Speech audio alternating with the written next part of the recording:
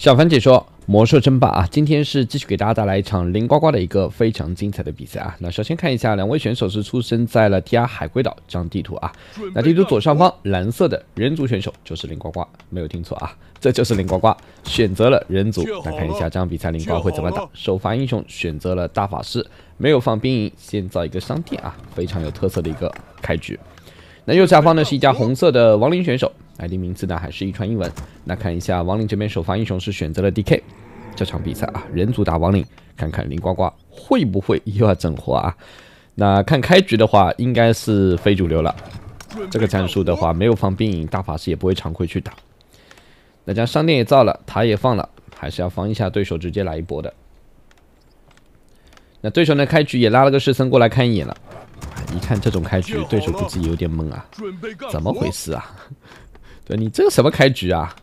士僧看了一眼，确认了一下，马上打电话给 DK 啊，大哥，他不对劲，家里没有造兵营，对，你要不要去 ？DK 说你给我看清楚啊，确定一下，真的没有兵营吗？士僧说那我再去看一眼。那这边的大法师出门了，开局灵瓜也是可以敲民兵去练级啊。那这边灵瓜呢，还是要去找一个士僧吗？没有去打，敲民兵，先练411海龟。那 DK 的开局出来应该也会自己练级，但是他买了一片腹地，这片腹地有两种作用，一种呢是开矿，一种呢可能要 TR。但 TR 呢感觉对亡灵来说 ，TR 人族胜率不大啊，人族民兵一敲啥也没了，那可能他用来练级，开矿练级都有可能。那这边的这个士僧往小树林里面躲了啊。大法师呢还在追，这士僧一定要打掉，否则大法师的所有战术被这个士僧都要看破。DK 呢过来要不要救 ？DK 说我有 C 啊，大哥啊，兄弟啊，你等一等啊，大哥来救你了。那大法师小心了，还要追吗？大法师非要追，追不死了啊！如果 DK 持续给 C 的话，肯定追不死的。那瓜呢趁着这一波敲了民兵双线，练一下家门口的3322。大法师呢再继续跟着 DK， 亡灵呢也不上当啊！你大法师跟着我干啥？肯定有目的，我过来看一眼。那这边呢，再可以招两个骷髅，这里呢直接过去。哎，零呱呱也知道对手要来找自己了。那这样这个点没练完啊，大法师有点郁闷了。但呱呱的大法师呢，兄弟们看到了，升的是暴风雪。这张图上有暴风雪的话，还是可以非主流练级的。那这样零呱呢买了两个小动物，出门了。对手的 DK 呢是去把这个3级的怪给抢掉，把宝物拿一下。这一盘对手的整个侦查做的挺到位，而且科技升的也快，目前2本已经在升了。对手呢想的是打常规的，但零呱呱呢明显是不想打常规。小动物一买，零呱说我来了啊，准备用我的战术来打。这里呢要买个单传，哎，买了个头环啊，没有买单传啊。那家里的零呱的2本也在升，大法师过来之后呢，两个小动物一招，这里一卡，就能轻松练完这个7级黑胖子。那用人族不用小动物练级，那不是浪费吗？那这边的大法师自己测试一下能不能出去，出不去野怪也进不来，道理是这个道理。那这样开练，用暴风雪来砸。这个点呢，主要还是要注意这两个绿皮啊，这两个绿皮要速度给打掉，这样子问题就不大了。暴风雪哪怕这里几个野怪砸不到都没事，因为打完绿皮大法师就不会受到任何伤害了。那大法师的练级比血法师好在哪？血法师呢是要到3才能练掉这个点，否则的话他的炼狱风暴是打不死这两个绿皮，而大法师呢只要1级，他的暴风雪就可以搞定这两个绿皮了。那之后的话就是慢慢练。那亡灵这边你看这个士僧还在做侦查。他在这里放了个浮空城，哇，这家亡灵想法不错啊，应该是要可能开矿的。这里先丢一个浮空城了。那灵瓜呢敲了一波民兵，准备是要去双线练这里的411海龟。结果呢发现了士僧，民兵再回去，对手的也在纳闷啊，你这民兵跑过来干啥呢？那灵瓜民兵又来了。那这边的话，大法师呢也是让小动物出去，自己呢搞定这个7级黑胖子就行了。练完之后看一下，打了一个炼狱披风，这个装备应该是要卖掉的啊。一呢本来就没啥用，第二呢感觉这个装备的话容易暴露自己的练级方向。中间的瓜放了个农场，也看得到对手要来了。这波农民呢本来是要来开矿的，但是被对手发现以后还开不开。那这边灵瓜呢是买个单船，快点回家啊！因为看到对手要来了。亡灵这时候呢二发英雄买了熊猫，这是准备要推灵瓜的基地了。那瓜这边的大法师又买了个小动物，还要去练级，应该是要练这个点了，已经3级大法师了。亡灵这边的浮空城也造完了，左下角的灵瓜先开矿。小动物呢也是可以过去对手家里侦查。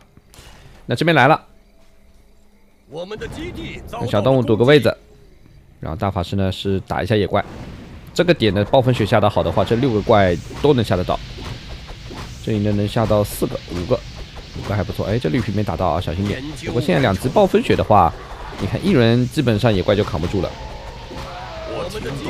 现在灵瓜呢也是买出了兽王，对手呢要把这个农场打掉，大法师配兽王啊，这个英雄组合呢比较普通，经常见，叫做动物源流，大法师招雪人，兽王招熊啊，然后猪啊之类的。只是说大法师这一盘目前是升的暴风雪啊，那看看灵瓜接下去会怎么打。左下角的分矿呢是快要造好了，对手呢还在侦查，但是就是不知道在哪儿。他也不知道灵瓜会练这种点啊。那这样对亡灵来说呢，索性一不做二不休，给自己的熊猫去练级了。熊猫和 DK 的组合的问题就在于 DK 的 C 给不了熊猫，这样子熊猫不能扛伤害。这边的兽王过来，轻松练完这一个点。装备的话是打了个大法师光环，那还是直接卖掉。但这里呢，由于上天被练完了啊，灵瓜不能去这里卖，这里卖掉的话，对手就知道了你已经练完这一个点了。那亡灵呢也是练完了这组744海龟了 ，DK 打了个大无敌。右下角呢这边基地也好了，要不要去开矿？对手果然拉个骷髅过来看了，哎呦一看没了，练完了，怎么回事啊？你这是怎么练的啊？对手估计也是百思不得其解。兽王呢买了一本重修之书，应该是给大法师的，自己一级不需要重修啊，让大法师重修一下。那这样看一下，果然是升水人了，那就是一个动物源流了呀，找小动物。家里呢2本升完之后直接升3本啊，也是放下了神秘圣地造点塔。亡灵呢这时候想来进攻呢也打不进来，因为部队不算多。但亡灵3本升完之后呢，看一看要不要飘毁灭冲一波了。但飘毁灭灵瓜也有办法的啊，放铁匠铺可能就是为了放车间。那这个尸僧一定要打掉，否则被他找到这个分矿的话就麻烦了，因为现在灵瓜的分矿塔也造的不多。那对手的话现在还没有察觉灵呱呱的分矿，这对瓜来说是好消息啊！现在呢，利用水人和这里的熊快速去练级了。现在呢，看灵呱呱的英雄等级呢有点怪，大法师到4了，但看装备的话，这大法师身上没什么装备啊，普普通通啊。所以说现在对手呢也判断不出来灵呱呱到底在干啥，只是知道你右上角的大点练完了。这边熊猫单传啊 ，DK 呢一个人还在正面扛。3番熊巫要来了，带着斧球是有 Nova 的。研究完成。现在瓜也要小心，对手3英雄等级如果起来的话，这波爆发其实也挺高的啊。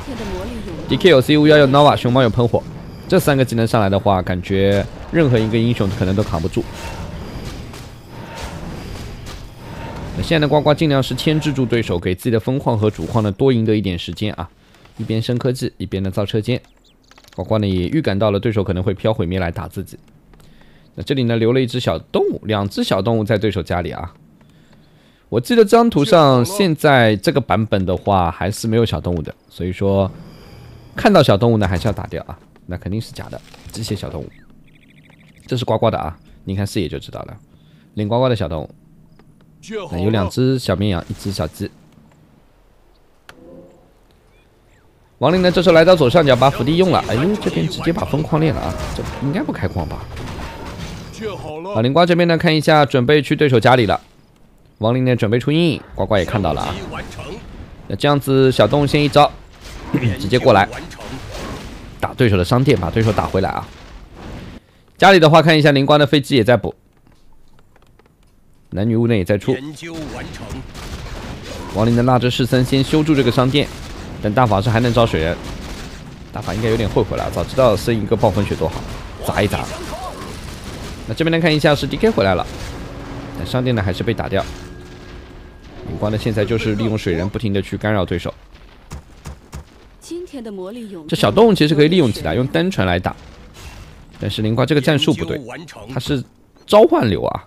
那如果是暴风雪啊，然后什么深渊火雨啊之类的 AOE 流的话，还有熊猫，这里直接单传3个 AOE 一放，这一波矿盖子就直接没了啊。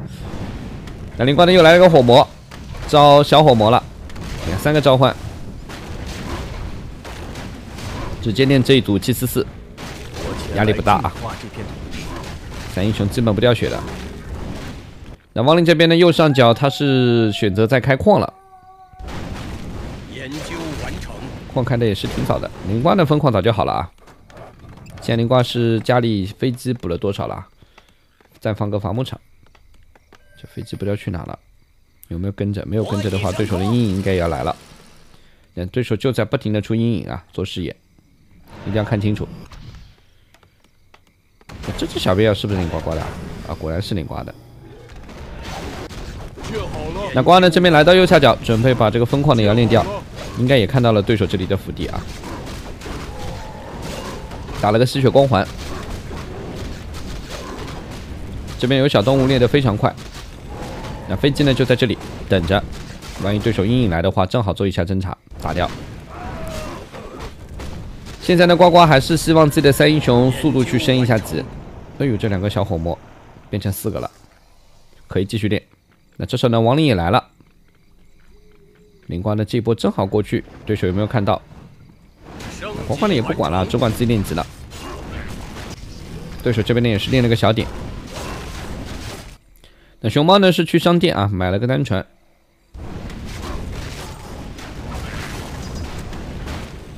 那这里的灵瓜利用小动物，还是说练得非常快，无伤练级啊，不掉血的。来看一下，打了个防戒指加5，兽王减一下，对手呢正好过来迎面撞上，2只兽王撞到2只熊猫。呱呱呢这一波看看要不要打，这只小绵羊呢到处窜啊，到处走。3英雄呢撤了。那这里呢利用召唤物呢进去继续点一下对手建筑，哎，这阴影被打掉了呀。对手的阴影还是被发现了。那左上角的亡灵也在开矿，哎，这家亡灵可以啊，乱矿流了吗？那灵瓜现在家里呢部队也不算多啊，还是继续补一些飞机，没啥部队。然后给火魔呢配了头环和血牌。呱呱没有去右上角看吗？呱说也无所谓了啊，怎么打都行。哎，对手这里还有阴影，又看到了。研究完成。那这样子的话，把阴影又打掉。哎呀，对手阴影没了，好尴尬啊！好不容易生产一些阴影做侦查的，对手好像还有阴影，在哪？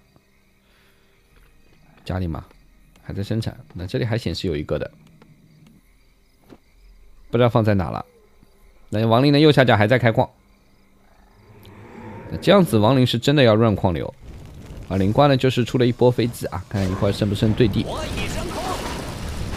那现在亡灵正面部队也不算多啊，就2只蜘蛛，1只毁灭，3英雄。正面这一波打灵瓜是打不过的。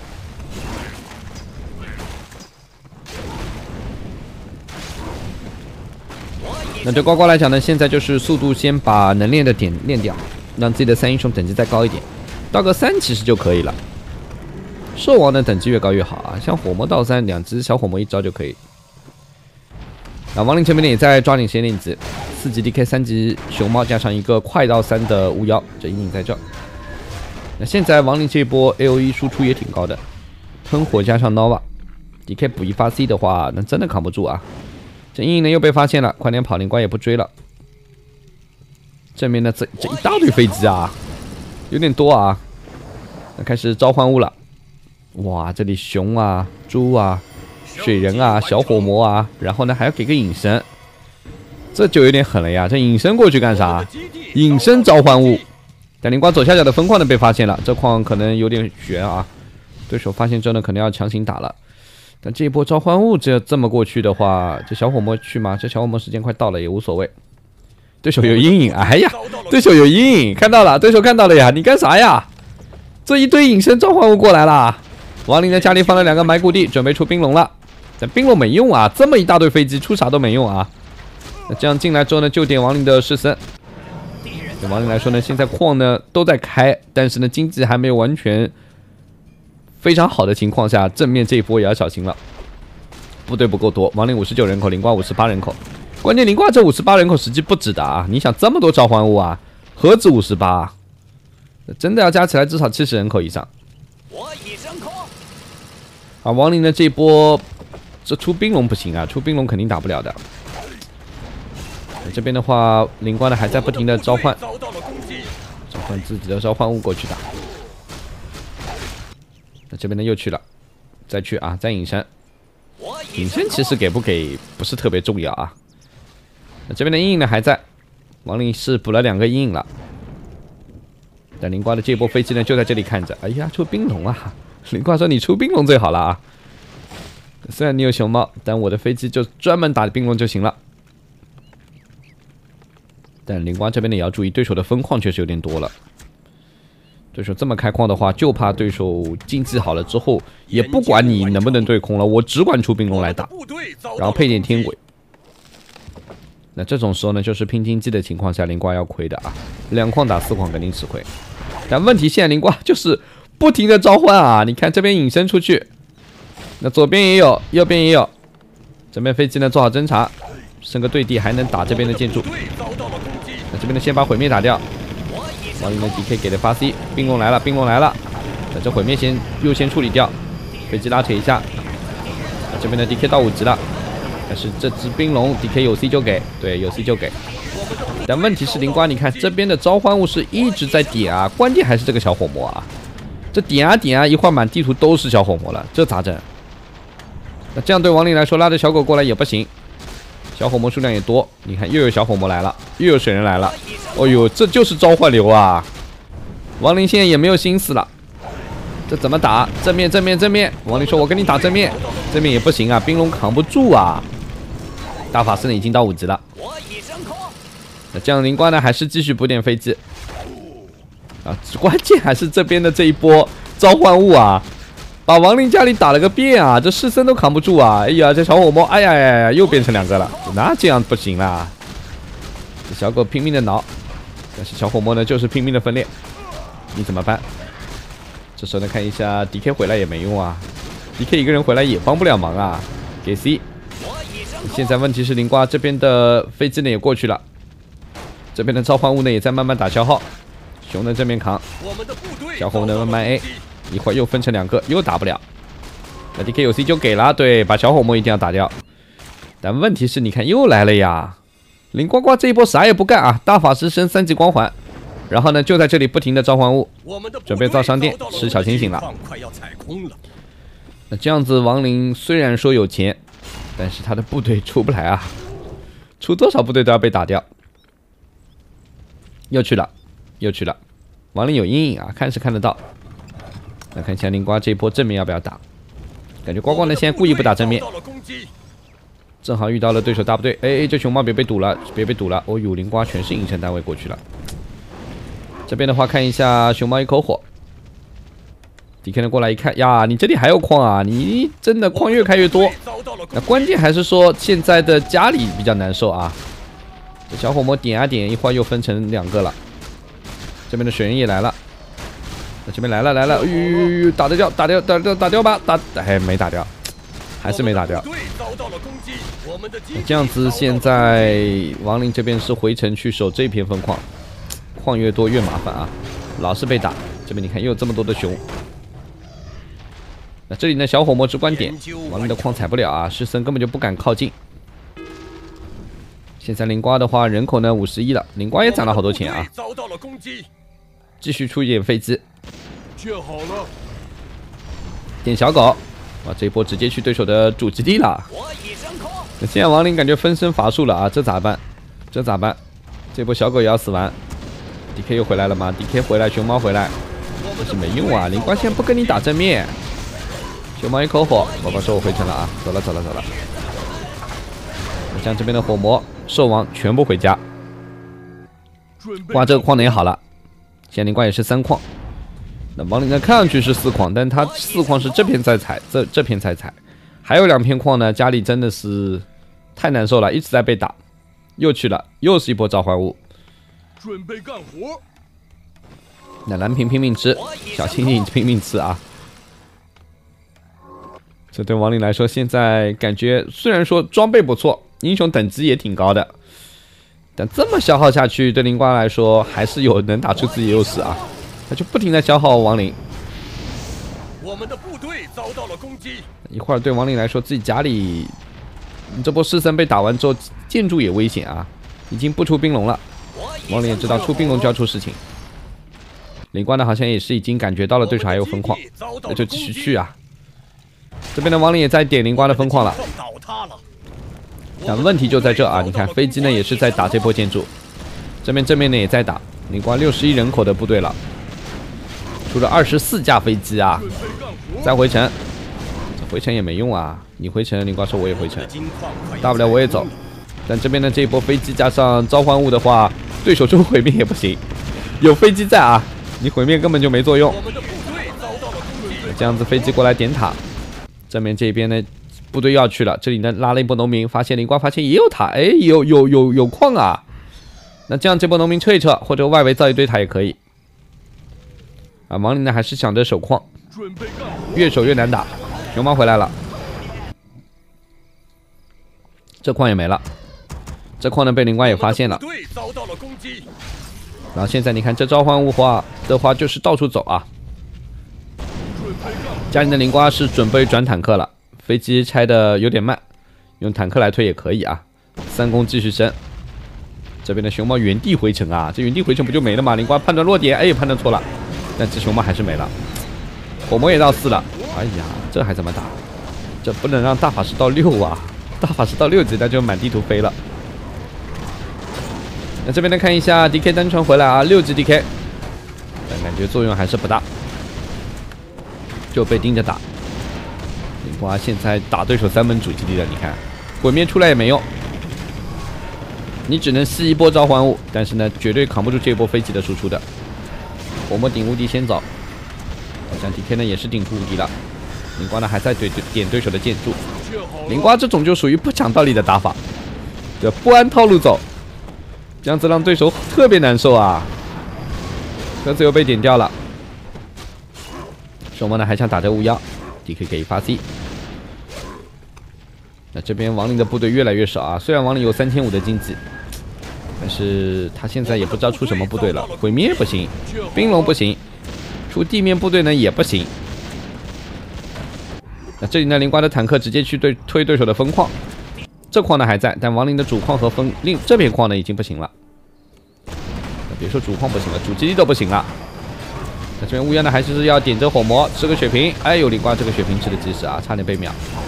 射完了再招一头好猪，哎呀，这 DK 自己扛不住了，这 DK， 哎呦，顶无敌，火魔顶无敌，哎呀 ，DK 死了，3门主基地被打掉，哎呀，亡灵这波真的是有钱花不了。